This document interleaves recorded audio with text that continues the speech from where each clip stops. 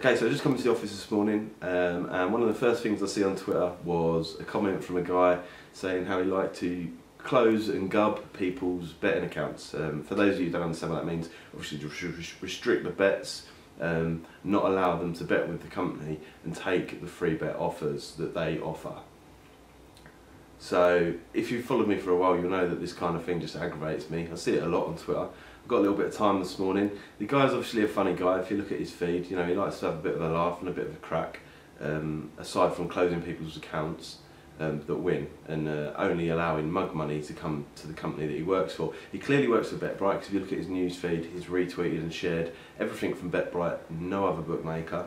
I've got nothing against BetBright, but obviously the guy thinks it's funny to have a laugh at other people's expense, close down their accounts, take the free bet offers away from them, and carry on advertising to the mugs.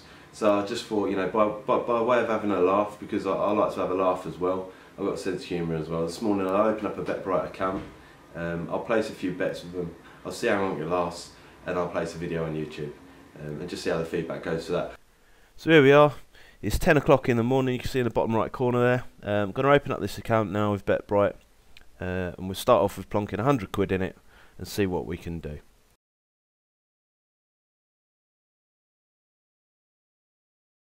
Okay, so quite predictably, I'm back after 3 hours of having a BetBright account, and it's been limited to £2 stakes.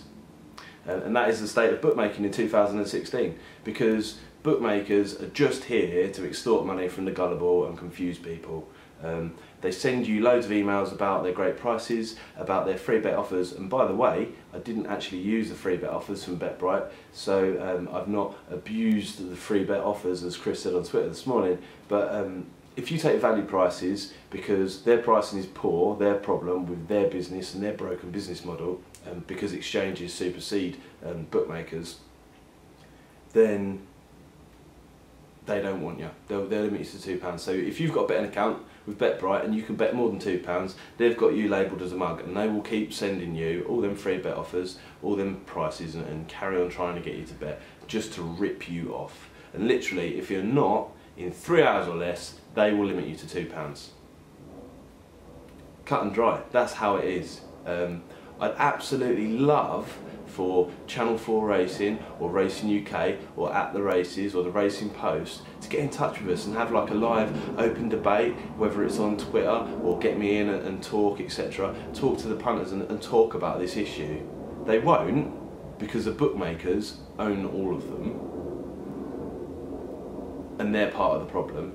But yeah, it's just another case of bookmakers taking a piss. But after that tweet this morning from Chris, I thought it was quite important just to have a good laugh on Chris as well. He's a funny guy, he likes a good laugh, he's got to catch them all, well I've got to expose them all. So BetBright, joke.